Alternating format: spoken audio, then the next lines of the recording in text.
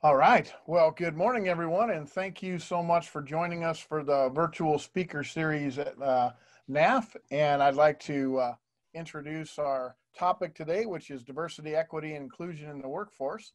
And just to give you a little bit of context, NAF and Lenovo are partners, and we're very excited about our partnership with Lenovo and the fact that they're helping us bring some relevance and reality to the classroom and show what the story of the workforce looks like today, especially with all the things going on in the world. So today we're going to take a quick look at diversity, equity, and inclusion in the workforce. I'd like to introduce Flavia Moreira, who's going to introduce the panel, and we'll go ahead and get started. Please note to keep yourself on mute. We'll ask for some questions toward the end, and we are recording this session. So Flavia, please introduce your team. Hello, everyone. First of all, thank you so much for having us here. I'm thrilled about this opportunity to connect with you. I saw the list of the attendees, folks that have registered in advance, and many of you are educators. So what I want to say is a huge thank you on behalf of our community, on behalf of Lenovo for the work that you've been doing. And thank you for being interested in talking to us today. So as you can see here on the slide, my job title is Director of Global Diversity and Inclusion at Lenovo, and I'll talk to you in a moment a little bit more about Lenovo and what we do. But I like to say that we are beyond our titles, right? So I'm a person beyond what I do at work. I'm very proud of the work that I do, but I'm beyond that, right? So you might be thinking, well, you have this accent, where is she from? So I love to start by how do you say, killing that curiosity. So I'm originally from Brazil. I've been living in the US for 4 years, almost 4.5 years now. I live with my partner, so I'm not married, but you know, I'm committed.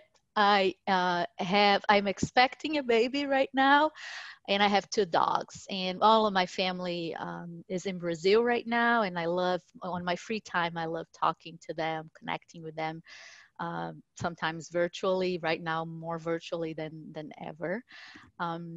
What else do I do in my free time? I love learning. I think that's my hobby and my passion, and nowhere better to be than here today with, I imagine, folks that have some of that in common with me. So who else do we have here today? So we have Jonathan Wilkins. Jonathan's job title is Supplier Diversity Program Manager, and he's part of our General Procurement Programs organization. But I would love for him to also give a quick intro about who he is beyond his job title. Wow. So beyond the job title, so you might ask about my accent too. I'm from North Carolina, so that's where the Southern drawl comes from. So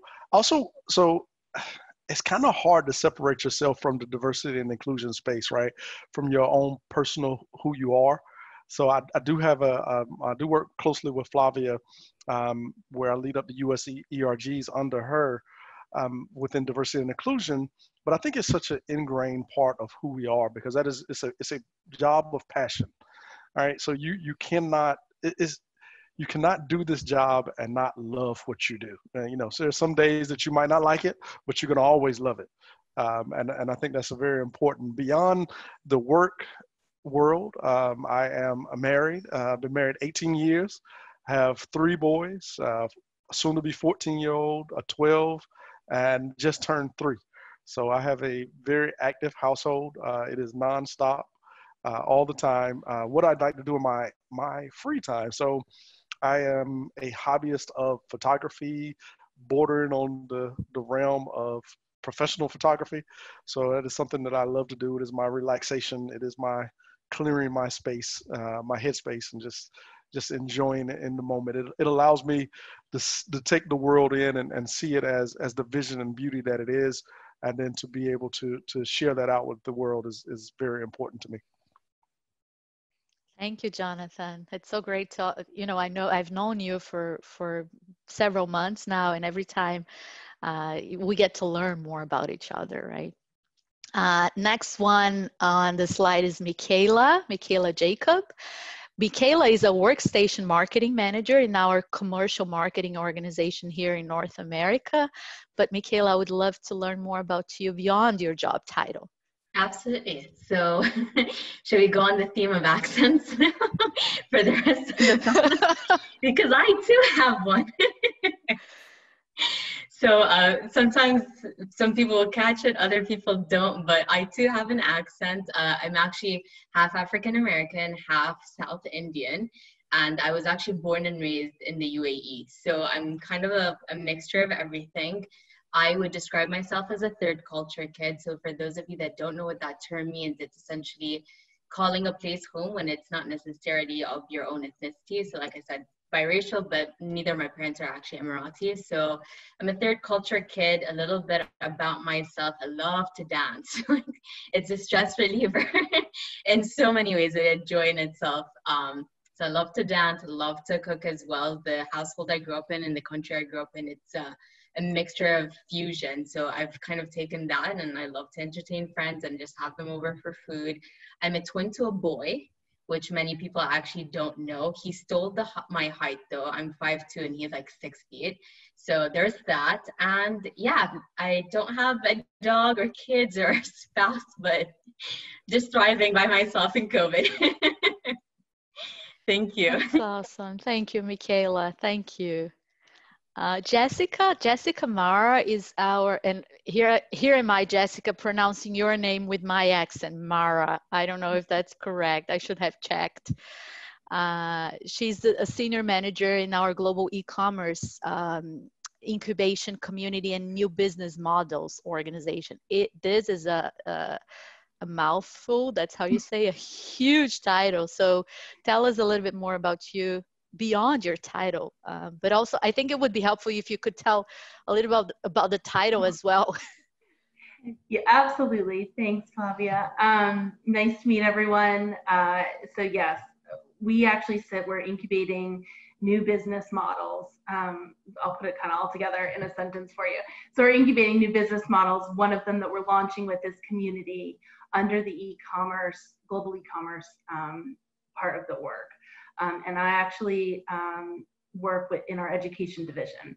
So we are growing different types of business models, also strategies. We are executing on them. And again, the first one is we'll be launching a Lenovo EDU student community on Monday in the US, in the UK, and in Australia as a fast follow the following week.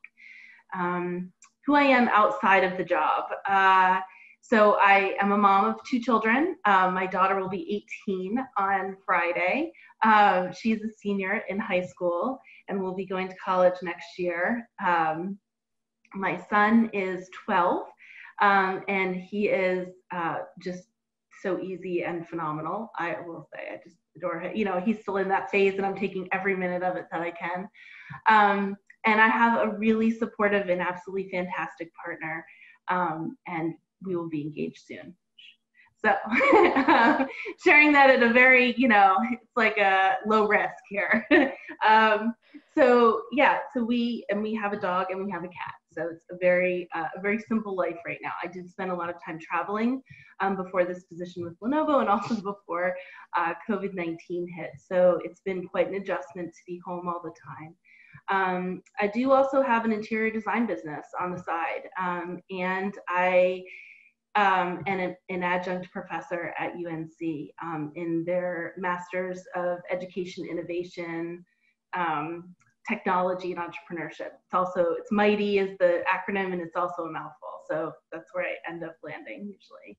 And I came out, my contribution to this discussion today and is that I came out in my mid-30s. So it was quite an experience to come out as an adult and to really shift my life completely and own my freedom. And so that has been, definitely something that I've had to adjust to in my professional life as well.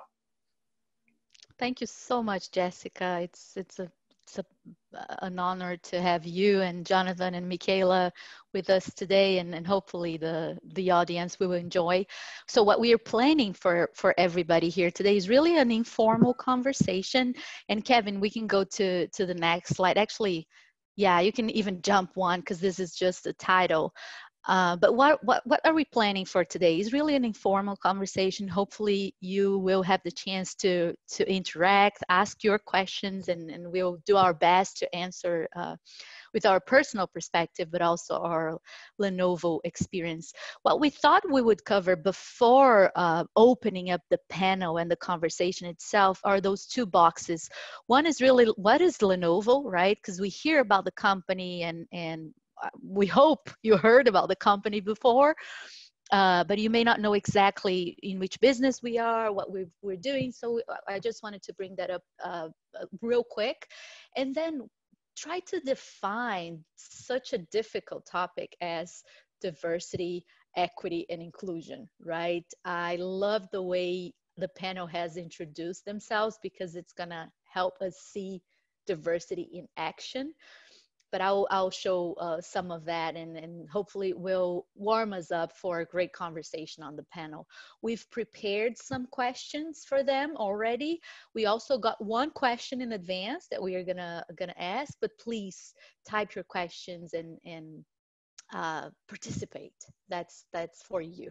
Okay, so if we go to the next slide real quick, I just wanted to talk to you a little bit about what is Lenovo, right? So in this picture here, you can see to the left, this little house, and it says since 1984. It really is when our company was started or founded over 30 years ago in China. And it was a small team of 11 engineers that founded the company at that time. Then after so many years, our company actually changed the name to Lenovo, acquired several businesses across the globe. And today we define ourselves as a diverse group of forward thinkers and innovators in more than 180 markets, constantly reimagining technology to make the world more interesting and to solve such tough global challenges. So that's our mission as an organization and as a team. Then on the next slide, it's a bunch of acronyms. I'm not going to spend too much time here. I don't want you all to run away. But I just wanted to show that we have multiple businesses, right? The brand Lenovo is known, but we have multiple businesses. So at the core of what we do, we have two big businesses. One is the Intelligent Devices Group, which starts with our PCs, our laptop computers, our cell phones, Motorola cell phones, and many other intelligent devices. And then we have the data center group. These are our core business. Then we have our transformation businesses that help us transform the industry and transform ourselves as an organization. And here are the cool names that I'm still learning because I've been with Lenovo for 8 or 9 months now, I want to say. So Commercial Internet of Things and Data Intelligence Business Group. So these are different offers that we offer to our customers, and we are evolving in that space. And then we have the investment part, which is all of our capital and incubator investment organizations, brand new ones, startups that we invest on. So that's a little bit about Lenovo. And I think on the next slide, I'm going to spend like 3 seconds just to show you our footprint. We're around the world.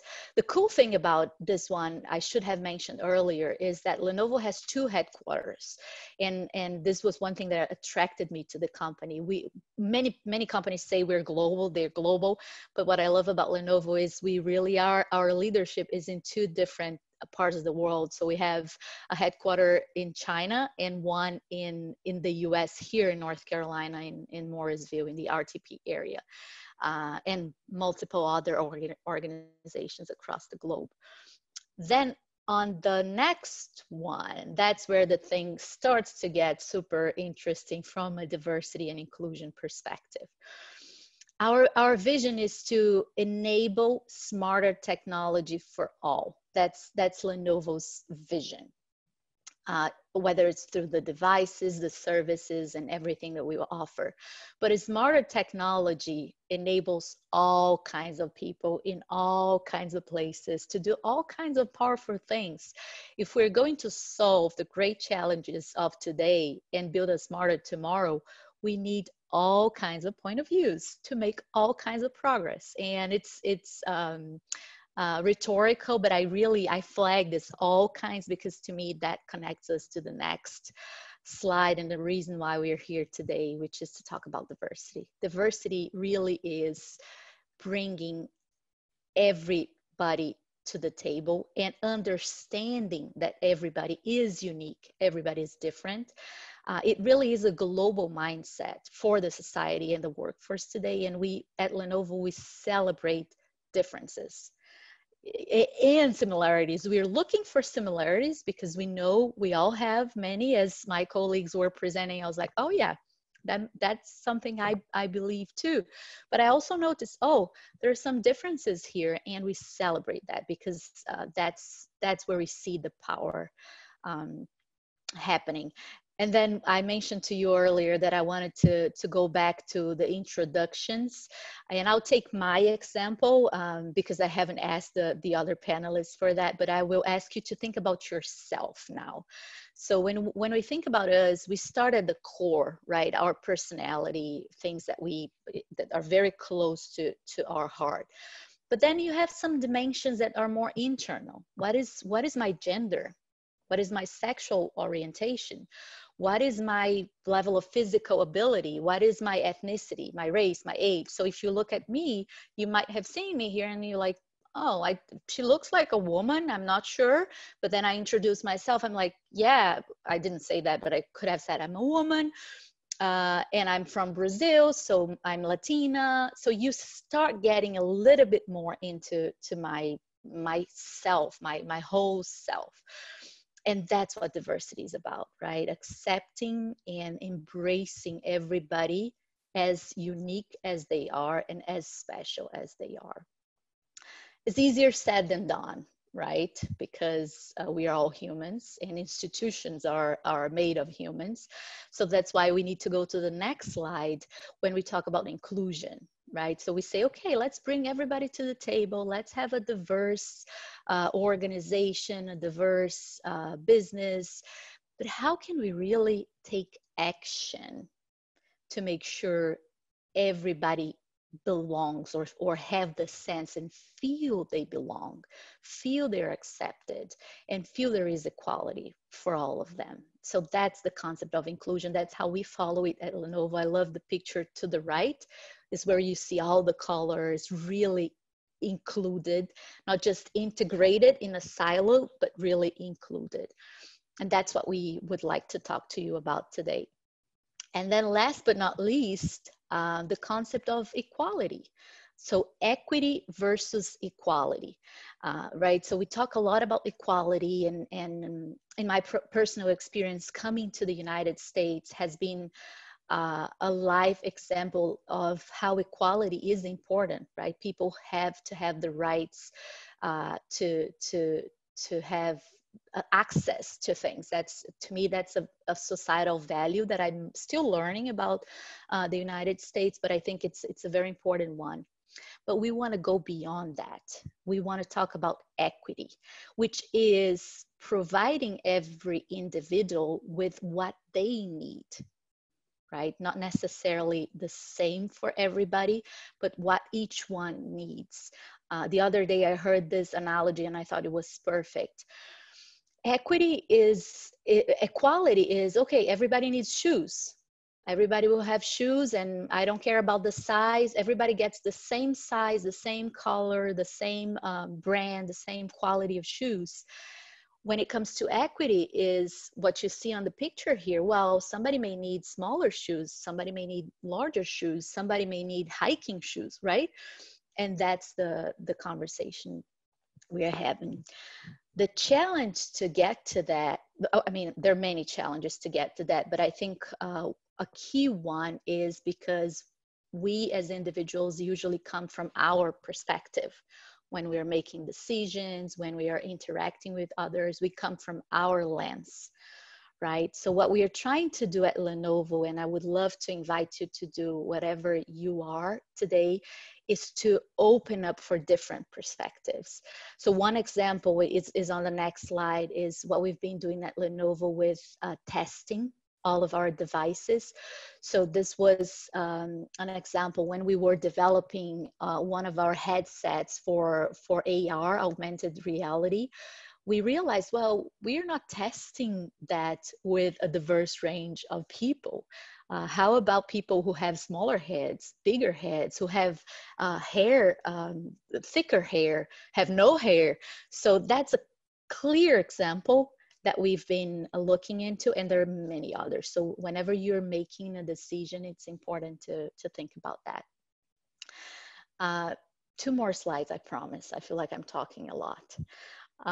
The next one is very, very powerful, and it is about the power of inclusion, and that's what I would like to invite each one of you today to think about.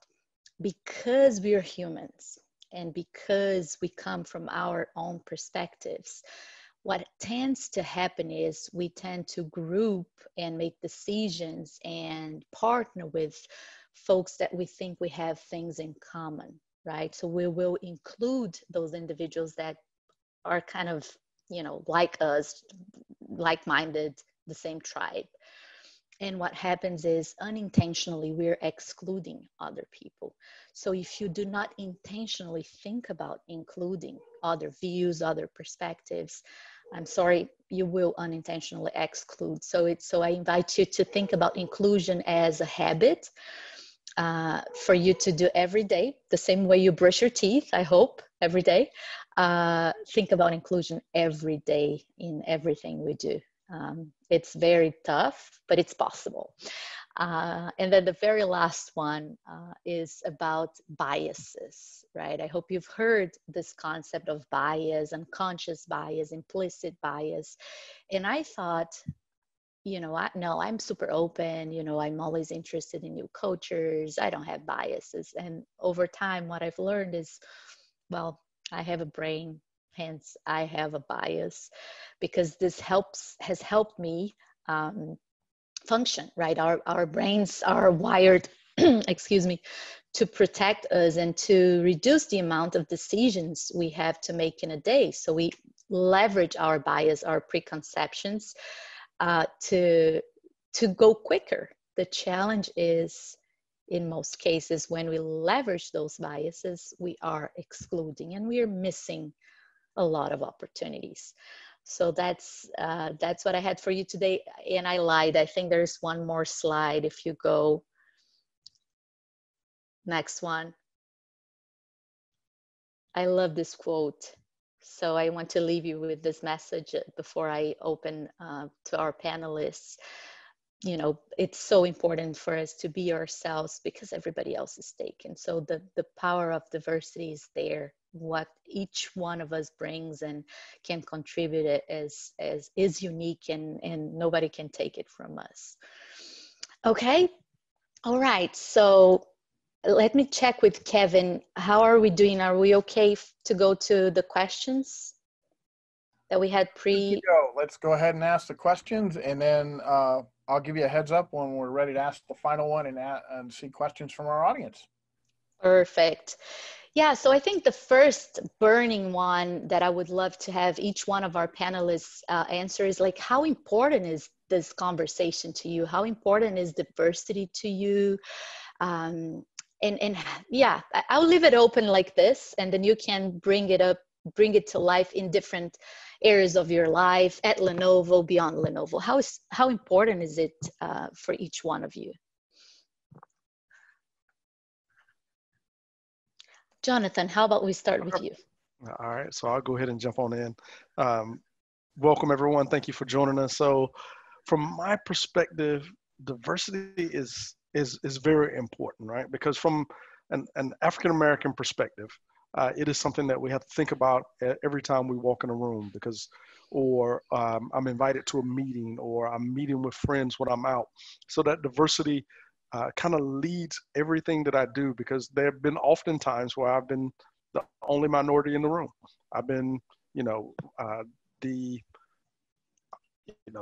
the one and only, right? So which has its positive and negatives to go along with that. But that is the thing that kind of leads. So diversity, to me, not only is, like Flavia said, it's not just the things that you can see physically about a person, but I'm someone who is also very interested in how people grew up, and who they are, or what decisions or what things shape them to become the person that they are. And I think that is vitally important to the diversity conversation, because we do come from, as you can see there are a array of ethnicities that are identified on the panel. And not only that, but cultural differences, because the different places that we grew up, and those help shape who we are. And those things are something that I am very curious about, that I always like to learn, and try to pick people's brains to try to find out, like, what makes you tick? Like, how did you become the person that you are? Thank you, Jonathan. And you made me think, you mentioned curiosity, and you made me think about an important aspect here, right? Diversity and inclusion are about being curious and being appreciative to the difference, right? It's not about, oh, Jonathan is different than me, it's good or bad. He is more this or less that than me. But it's about, it's different. Interesting. Let me understand.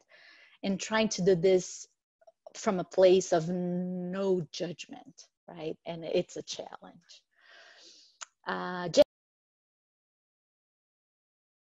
Oh, oops, I muted myself. Jessica, can I go to you next? Sure.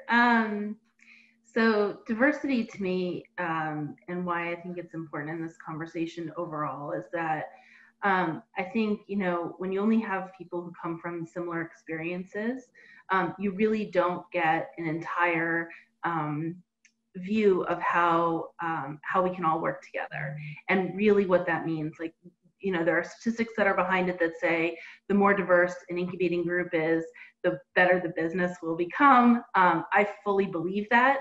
I don't know those statistics, but I can tell you I've seen that in action many times. And I know that as someone who was looking to join Lenovo and is only 6 months in, it was extremely important to me that the company be diverse. And so I'm happy to see that not only is it part of the overall structure of the organization, there's not just a talk the talk, there's a walk the walk. And that is a huge component. So I would say that those are kind of my two main things as far as what diversity means in this conversation. Thank you, Jessica. Very, very powerful. And I think if I think about our audience here, educators and students, as you're thinking about where you want to go in your career, organizations that you want to join, and part of what you want to be, right? Think about that.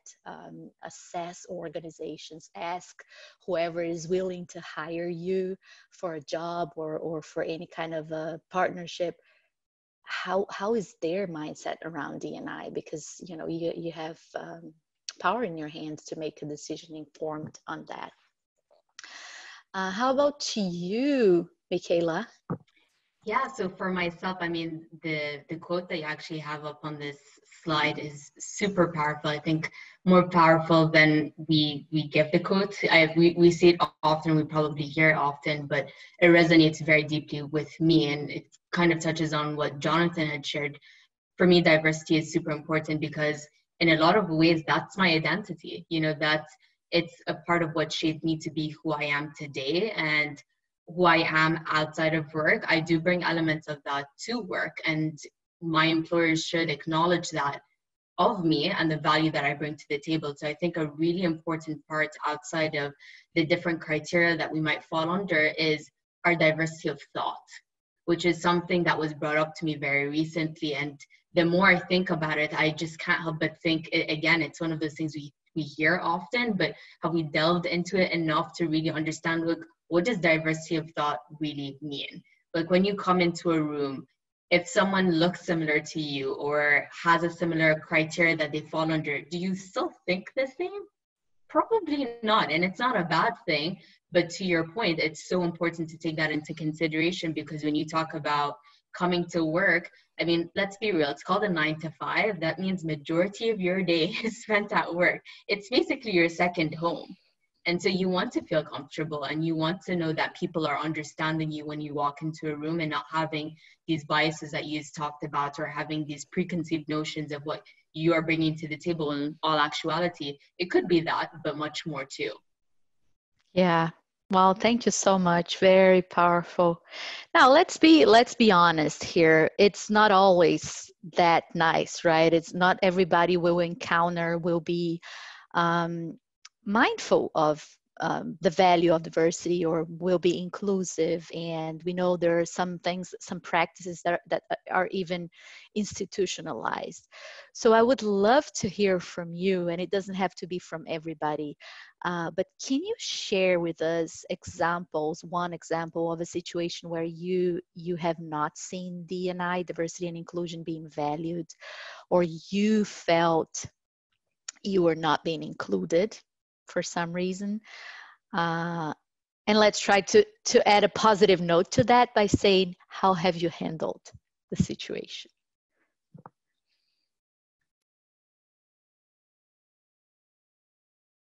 I know it's a tough one. That's a tough one. So I guess, like I said, from the African American perspective, we have historically grown up in a culture in the U.S. where exclusion was a part of the process. From the time slavery ended through Reconstruction, and then on into Jim Crow. So those were very difficult time periods, and I recognize that I was on the end of the civil rights movement. I'll give you my age. I was born in 1975, so I was on the end of that. So my mom, my aunts, my uncles, they were the ones who integrated their high school. They were the first Black class that they integrated, right? So we think about it being so long ago, and it's not, it really wasn't. So it was, a stone's throw away. It was less than 50, 60 years ago. So we're talking about a time period there. But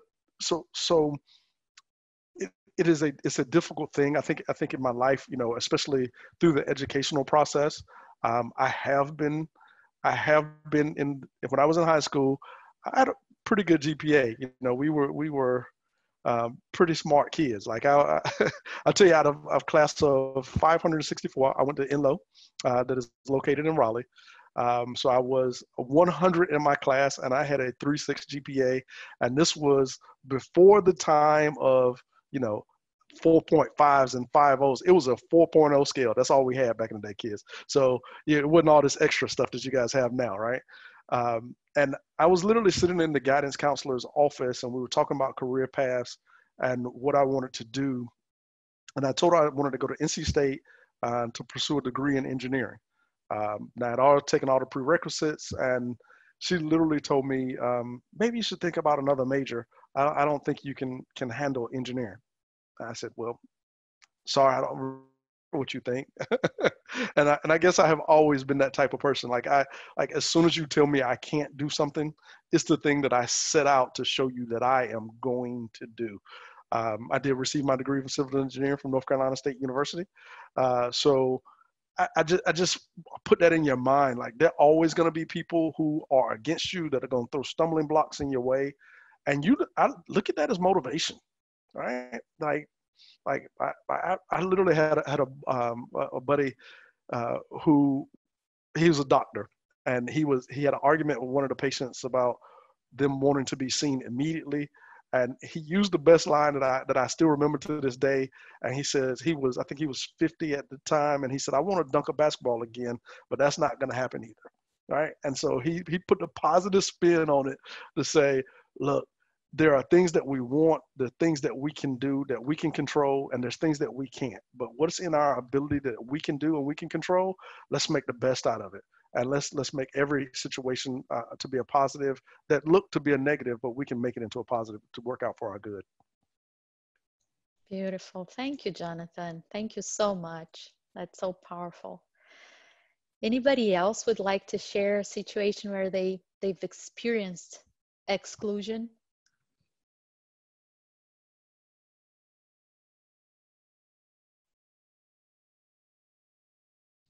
Yeah, while folks are warm up, I think I want to share a little bit more about my experience. So, I even though I didn't grow up in a very wealthy background, I have to say in Brazil we are a pretty diverse country. We do have a lot of racism. Almost half of our population is from African descent. But unfortunately, they do not have the same access because of the same historical reasons that Jonathan said. But I was privileged. I was born as people see myself as white, right? But then coming to the U.S., I had to experience a different view, being the difference, having an accent, being thank you, Kevin, 5 minutes, being you know, a minority. And I'm not going to share a lot of examples, but I've heard different things similar to what Jonathan said. You can't do that because of your background. You need to learn this, learn more about the U.S., which is fair. But I think what I've decided to do was really to value the fact that I'm different, the fact that I'm a minority here, the fact, and once I heard you are the standout, I thought I was the minority. Now I realize I'm the standout. Today I'm not the standout because Mikhaela also has an accent, and Jonathan also has an accent. But typically I'm the only one with an accent, and then people are curious. So I chose to accept that I'm different, and that makes me stand out. Anybody else want to share the same answer to that question where inclusion was not valued? Okay, so I have another one for you, and that's a question that I have for myself. In many cases, a lot of that is in our minds, right? A lot of that sense of exclusion or not being valued or not belonging is in our minds. In many cases, it isn't. But what do we do when it's more of a blocker that we are creating for ourselves to be perceived as included or not? Anybody has a tip on that? Yeah, I think when you perceive yourself in a certain way where it's stopping you from either taking advantage of an opportunity that was presented to you, or even being able to share out in a meeting where people have actually asked you to share your input, I think it's valuable for you to take a step back and just write what it is that you bring to the table. Really look at the facts that you know are true about yourself, but you seem to be doubting for some reason. Really marinate on those words as well. Don't just write them out and say, you know, I've heard Bob say this about me and Sally say that about me, and let me just jot that down. Like, really sit there by yourself with a pen and paper and ask yourself, why am I different? How am I different? What value do all these different aspects about myself bring to the table? And really process that. And then accept it and understand that all of this is good. To your point, you know, we're all unique and we should embrace the differences that we come to the table with. So when you write each word, I would highly recommend that you sit there, even if it's like in a field of grass, just be one with yourself and just really accept those words that you share with yourself and be proud of those words too. Fantastic. Thank you, Mikhaela. Now let's go out from our hearts and come back to our heads. I would love to know from you, what have you seen companies like Lenovo doing to increase, promote equity, diversity, and inclusion, but not only with their employees, but with the community? Students, schools, other businesses. What have you seen happening that are good practices? In this environment, the civil unrest after the murder of George Floyd it has been a huge, huge momentum swing towards the inequities I think many of us in the minority community face. I've seen all corporations, especially all large corporations, step up, put the money where their mouth is, and start to invest in educational programs.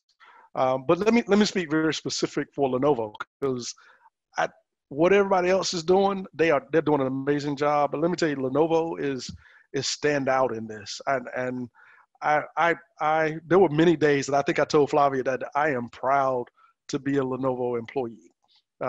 We have stepped up. So as a supply diversity manager, my job is to increase our utilization of minority businesses and to have them compete for more contracts internally. We've put our commitment to increase that utilization. We're funding organizations who support minority businesses. Our employees actually did a matching campaign through our Lenovo Cares, where we gave out of our own paychecks contributions that went into a pool, whether it be for HBCUs to minority development councils.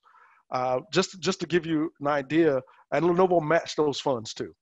So in the beginning, it was a 5-to-1 match, which was huge and unheard of, never been done before. And now it's moved back to the 1-to-1 match. So every dollar we get, they match it $1. We have given over $70,000 to historically Black colleges and universities. So we are still doing that. North Carolina A&T and North Carolina Central lead the way, where we've given to them over $57,000 to them individually. We're giving to national organizations. We're contributing not only out of our own pockets for that, like I said, but a company has pledged to support these initiatives and the growth of these organizations as well. So I'm truly inspired and truly pleased. We've done courageous conversations training. We're doing things like this for month of service. We have stepped up, and it is no better time to give Lenovo a round of applause and to say thank you to them for what they've done. Thank you, Jonathan. And what I would compliment to what you said is companies like Lenovo and others, and we had this question here on purpose, they do that because, you know, they're great companies and all the good stuff. But in fact, they have to do that because they have a responsibility, right? You've seen our footprint. You've seen where we are, and we're part of those communities. So we have a responsibility to make a difference. So that's the first thing. The second thing is our employees want us to have that responsibility, and we won't be able to attract talent like you all on the call if we don't do that. So keep an eye on what companies are doing, because they have a role to play. We have a role to play, and you can influence that by deciding to buy products from those companies or by deciding to join those organizations. All right, so we are ready for questions from everybody. So please put them in the chat. We did get one in advance, and one of our panelists has kindly agreed to respond to that question. And the question is, as the new employee joining Lenovo or any company, do you have to say anything? For example, if you're gay or bi? And then one of our panelists has agreed to share, and hopefully she'll be able to share a little bit of her experience as well. So my dear, can I hand it over to you, Jessica? Absolutely. Thanks, Flavia.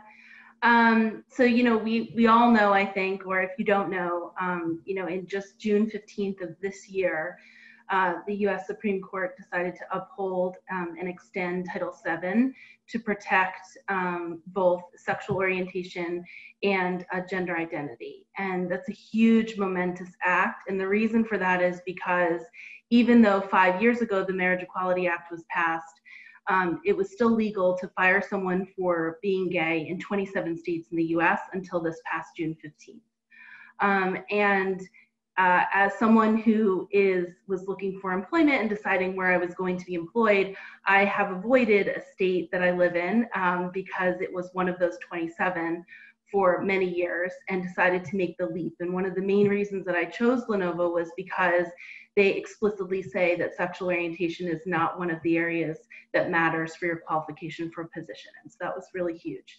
I will say to you that, you know, because I am femme or because life is what it is, I actually have to continually come out all the time. Even being on this panel is a big deal.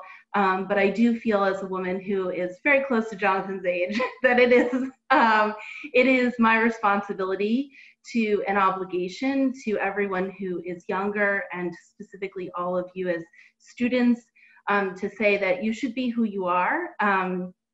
Flavia reminded me of that today, and I appreciate that.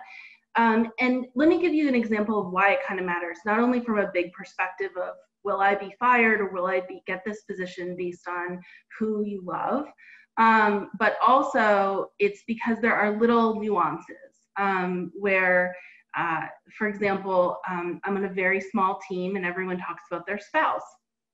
And so with women, it's very much about their husbands, and I pause before entering the conversation, even though what I may have to say will be relevant, because I know that then it outs me, right? And so there's a continual part of, and then there's questions that always come up. I inevitably and always ask, well, you have children, how, you know, there's questions that are asked that are actually a little bit outside of the work environment. So I know that Flavia is going to speak to the actual policy on whether or not you have to say anything. I will say to you, personally, it's my understanding you do not ever have to disclose that information. But I will also encourage you to find a fit of the right organization for you on a multitude of levels, but this being one of them, in making sure that it matches who you are and where you fall into the equation. And I think, you know, specifically because we don't know exactly where things will change, or if they'll change, hopefully they will not. But if they do, I think it's really important to feel that psychological protection in the company in which you work. I did a lot of reading about it over the past few years, and I feel it all the time. And so I think that that's genuinely important. Thank you so much, Jessica. I don't think I have anything to add. The way you put it, it's so powerful, and indeed for Lenovo, you don't have to share any of your identity information, but we encourage you to be yourself. So that's a Lenovo practice, but I think your personal experience was so powerful that I'm not going to add anything. Thank you. So I'm looking here at the chat, Kevin. Did we get any questions so far? We have not gotten any questions so far. So we do. Here we go. So can you speak on diversity of age? How can students who will be starting in their first job / internships feel empowered when they are the youngest in the room? Anybody take that? Yeah, please. So I'll share a quick personal experience and then share why you should feel empowered. So when I first received this role, I was the only female on the team, not on my marketing team, but the supporting team. I support the Workstation business, and I was the only female, the youngest at that, the only person of color to top it up. Let's just keep adding the layers. And I remember I attended a meeting that it was a standard cadence with my leadership team, and we have a great relationship, but I think I might have caught one of them on a bad day. And they called me out and said, the reason why we had you join this team is because you're young, and we expect you to bring all these different perspectives. And I just sat there in the meeting like, what? How did it just go left field? And frankly speaking, I was speechless. I didn't know how to respond to it. Being younger, obviously, you know, Flavia, you talked about having these perceptions about yourself. I thought, well, I don't want to say anything that might jeopardize my next step in my career. I don't want to come off as, you know, there's this stereotype about people of color. They're very loud. I'm like, I don't want to be perceived as that either. So I had this internal conflict with myself, and in short, stayed quiet in that meeting. I wanted to be respectful. They are part of the leadership team. So I handled that offline with them. But in conclusion, I ended up going back to them and sharing, you know, my age, my color, all of that is important, but we kind of talked about this before. Don't have a preconceived notion of who I am. Let me bring myself to the table and take me for who I am. And so that was a moment of empowerment. Yes, I was the youngest person of color, female, but I kind of took that all in, and I talked about that exercise. I really just self-reflected and that said, I'm not about to have someone tell me who I should be. I need to be who I am because I know exactly what I bring to the table. I know why I got this role to begin with, to even support your business. So with that, I kind of came back to the table, shared that with that respective individual. And if anything, our relationship is so much better now. We're much closer. I have been working closely with them for 2 years now. And I have no issues with that situation. I think if anything, it was a growing up opportunity for me to really embrace myself and then hold my ground as well. Thank you so much, Mikhaela. So powerful. While the questions keep coming, you made me think about something else. So at Lenovo, one thing that we recently implemented and are rolling out outside of the US globally is the concept of courageous conversations, right? If you see something, feel empowered to say something. Or as a leader, how can you open up the space for courageous conversations around diversity and inclusion? So my question to you, I think it's going to be very helpful for our educators here on the call. So if you are an educator and you want to create that space of courageous conversations where people feel comfortable that they can talk about diversity and inclusion, but you also face the challenge of polarization, or the barrier of being politically correct or not doing the right thing. What advice would you, Jonathan, Jessica, and Mikhaela, give to those educators on the line that would like to start having more meaningful and courageous conversations with their students and even in their personal lives? So I would say to proceed all conversations in love. I think that is the key to it. Like you have to go in with a loving mindset that you, and what probably have the toughest job in the world, right? And very respectful of that. Like I couldn't do it. And I don't think you do the job without love being at the forefront of it. You love your kids, you love what you do, you love the interaction, you love to see them grow. And this is another just a part of their development. And if you can proceed those conversations with that same intention and get your students to understand like, hey, this is a safe place where we can talk about and discuss things openly, but respectfully. All right, let's not bring in the negative atmosphere on it, or something that I learned from a friend that's a counselor. One of the best ways to understand someone is I feel, we fix. So I feel a certain way about something, but we as the unit have to fix it together. So it doesn't say, I'm not going to come in and say, no, you did this is the reason why I'm doing what I'm doing. We have to lead with the thought process of, this is how I feel. It is not resounding on anyone else, but we can come together and we can fix this together. And I think that is all encompassed in the love aspect of it. Thank you, Jonathan. Jessica? I would say definitely the empathy aspect is incredibly important. I think also the slide that you've provided, Flavia, on everyone talking about their inherent biases is extremely important. I would also provide all students with a list of different books, different resources, anything that they can educate themselves on, and really take that as a priority to be their own educator, and then come to the conversation with an educated view too, or meet them where they are first and then have them educate themselves and come back to the conversation and continually have it.